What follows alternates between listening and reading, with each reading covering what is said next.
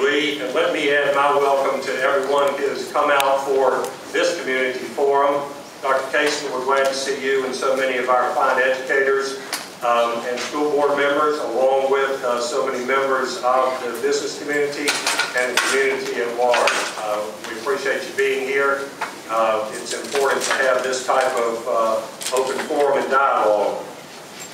I'd like to talk for just a moment about how we got here today.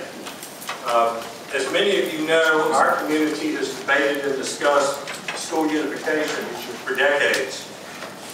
Almost 4 years ago, the Chamber launched its Impact 2012 strategic plan that identified a series of recommendations to improve our community's ability to recruit, retain, and expand certain types of businesses.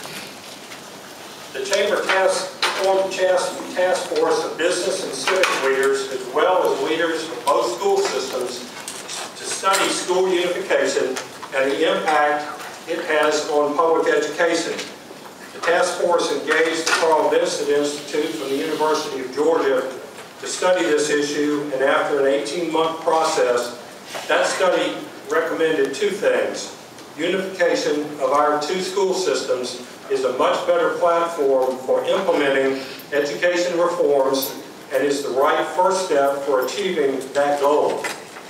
That unification foundation, a unification foundation, be formed to support the new school board in driving education reforms throughout the school system, the unified school system. The Chamber's Board of Directors unanimously supported the decision to pursue a united and unified Valdosta Lowndes County school system. In 2009, various educational, civic, and business leaders came together and ultimately formed CUEE, Community Unification for Educational Excellence, with the goal of improving public education and graduation rates and other educational outcomes in Valdosta and Lowndes County.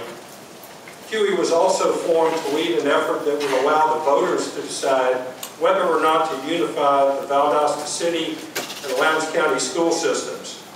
One of the first decisions made by CUEE was whether or not to pursue a city or county-wide vote.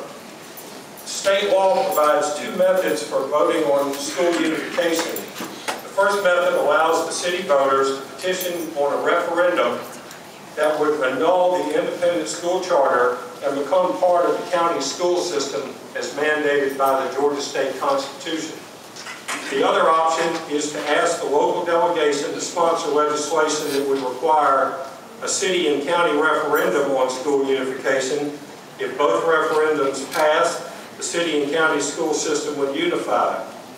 Despite what some critics say, both options were analyzed and discussed with school leaders at the time. As CUEE explored its options, it became real clear from our discussions with those school boards at the time that they would not support this effort. Thus, their refusal to take a position on school unification referendum presented CUEE with no alternative but to pursue the voter initiative, which is where we stand today.